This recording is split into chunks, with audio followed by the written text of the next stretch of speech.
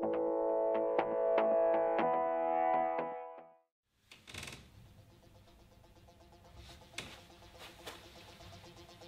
I'm glad I found out in time just what a partnership with a pair of wankers like you would have been. I mean, I've heard of a sleeping partner before, but you're in a fucking coma. No wonder you've got an energy crisis your side of the water. Not like us British. Nah. We used to a bit of vitality, imagination, touch of the Dunkirk spirit, know what I mean? The days when Yanks can come over here and buy up Nelson's column, an Holly Street surgeon and a couple of Windmill girls are definitely over. Now look. Shut up, you long streak of polarised piss.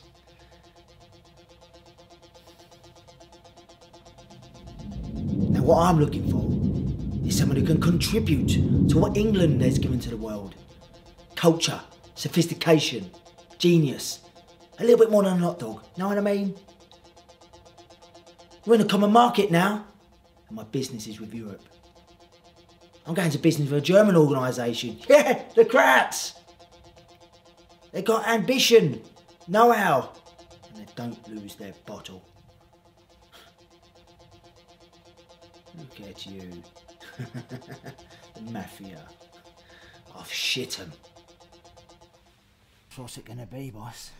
Are we gonna save Santa? Or are we gonna shave him? Wait, who's that? Who? Fucking Santa Claus, who do you think? Who's that bloke that just walked off?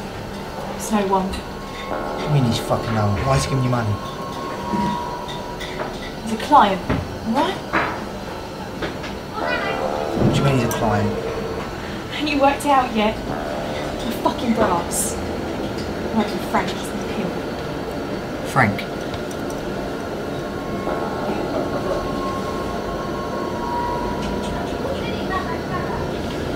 Was that shit today then? What about us today?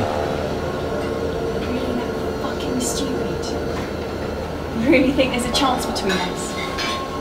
If you want my time, talk to Frank. Fuck off with the client team needs. Still there?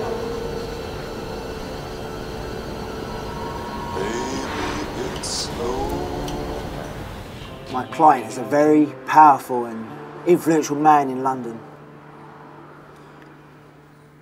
And I don't think this dirty motherfucker has realised who he's messed with. He's decided to take things into his own hands, and quite rightfully so.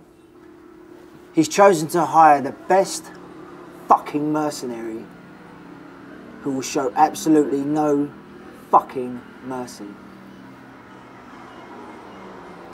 All his friends and well-wishers, they all suggested one name. One name.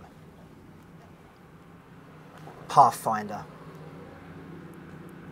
And that, unfortunately, for your impending bad luck, happens to be me.